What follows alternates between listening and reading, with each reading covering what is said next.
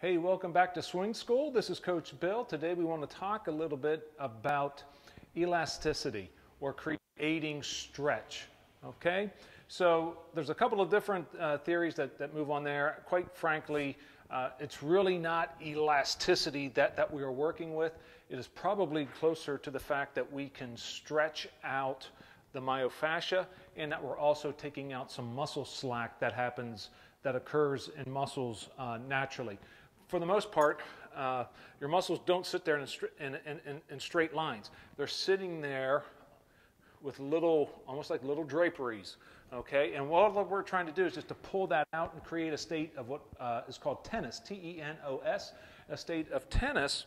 And to do that, we're relying here again on Coach Perry Husband. And what we're going to talk about here is the OT drill, or getting this lead arm lockout. We're going to start to train that. So the drill that we do is called the OT drill, and basically in the OT drill, all that we're trying to do, we're just going to swing our front foot over the back foot, tip our barrel out, and just keep moving through the ball. So we'll do a couple of cutaways with a couple of different other players here along the way, but quite frankly, pretty simple thing to do. I'm going to take 3 or 4 or 5. I'm going to swing my front foot over my back foot, drop my barrel to my foot, and I'm just going to turn and swing. All right, I want to hold that lead arm. I want this lead arm to stay locked out through the entire process. Okay, that's the intent.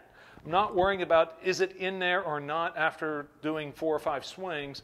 Don't really care about that. I'm going to take 3 or 4. Then I'm just going to come back and do my normal swing. But over the course of time, it'll start to find its way there. Okay, so that's where we're at today. This is creating stretch, elastic energy, whatever you would like to call it.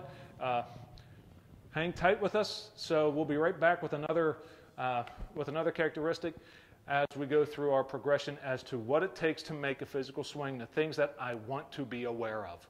See you soon.